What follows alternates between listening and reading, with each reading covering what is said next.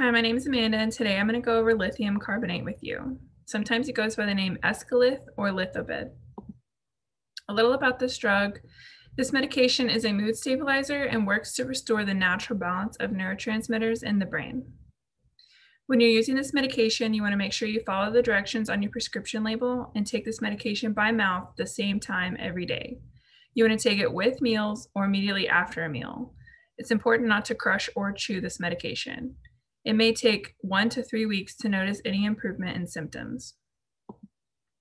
If you happen to miss a dose, it's okay just to take it as soon as you remember, unless it's within 6 hours of your next dose. In that case, skip the missed dose and take your next dose at the regular time. Do not take double or extra doses. Some of the common side effects include drowsiness, dizziness, increased thirst, increased urination, mildly shaking hands, weight gain. Now, I know this can sound scary, but remember that your doctor has prescribed this medication because he or she has judged that the benefit to you is greater than the risk. And many people using this medication do not have serious side effects.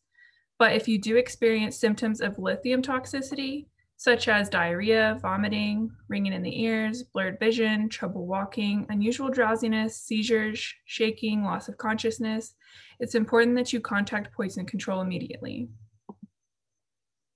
Before you take this medication, it's important to let your doctor know if you're on any diuretics. Sometimes these can be referred to as fluid pills.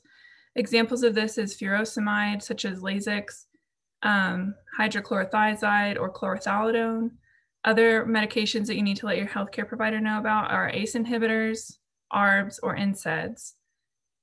If you have heart disease or kidney disease, you also need to let them know.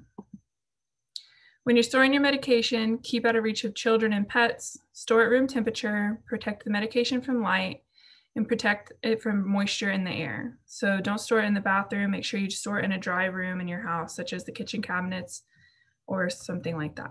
Okay, thank you.